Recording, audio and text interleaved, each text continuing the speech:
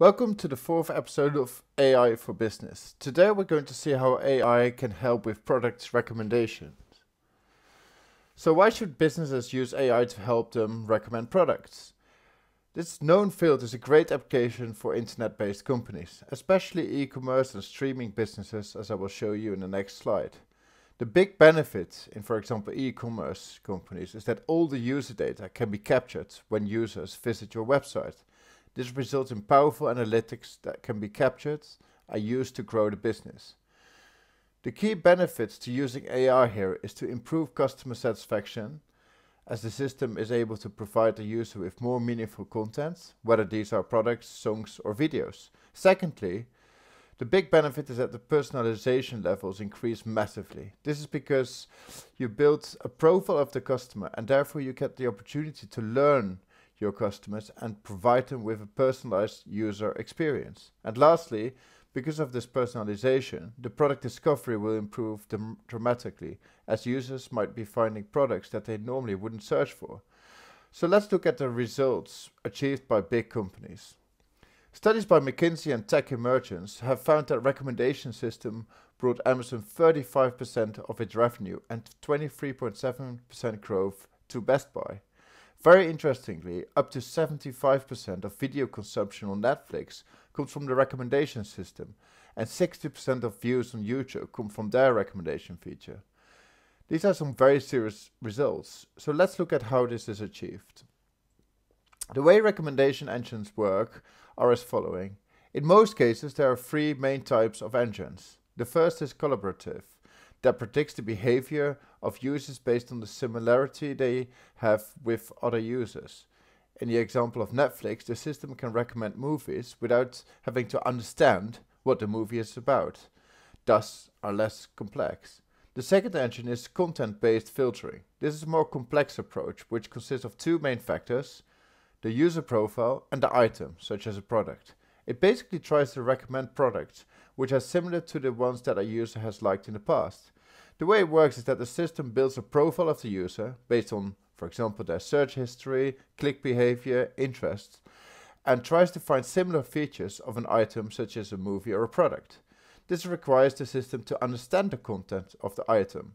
For example, when you watch an action movie with certain actors, ratings, and other features, the system can recommend movies that have similar content than those you have already watched. The hybrid recommendation system is a combination of the first two, where it combines the outcomes of each and put them together using certain scoring criteria. So let's dive slightly deeper in the collaborative filtering engine using this machine learning cycle. The first step is to understand the data source, and this is with all machine learning projects. In this case, the generic user behavior, so that's from all users, together with the activities and preferences that they have. Then, the next step, you have to select the data, clean it, and transform it so that it can be processed by the algorithm. There are two key algorithms for collaborative filtering, namely user-user collaborative filtering, that is searching for lookalike customers and offer products based on what the lookalike has chosen. And the second main algorithm is item-item collaborative filtering, which rather than finding a lookalike customer, it finds products that are lookalike. Once the multiple algorithms are applied, and this can be more than stated here, they are compared and their impact and results are measured. And that can be done through measuring the increased revenue or the increased watching time. This cycle is then repeated until the results are to an acceptable standard. The content-based filtering approach, as already mentioned earlier, is based on the item features and user profile data. And this data can range from age, demographic, past sales history, click rates, etc. And the item features can be based on specific content or labels of the item. And for example, natural language processing can be used to understand the underlying content.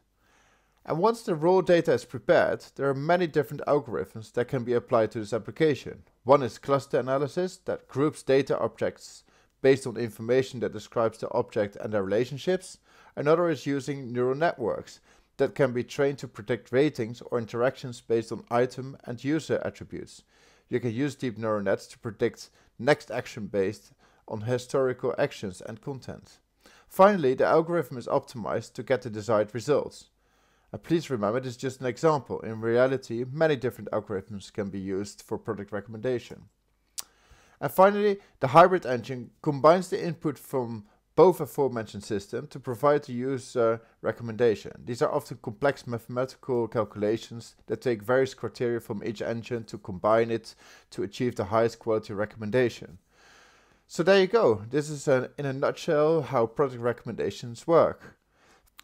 Thank you very much for watching. Please support us by liking this video and subscribing to the channel. The goal is to create frequent content on AI solutions for business.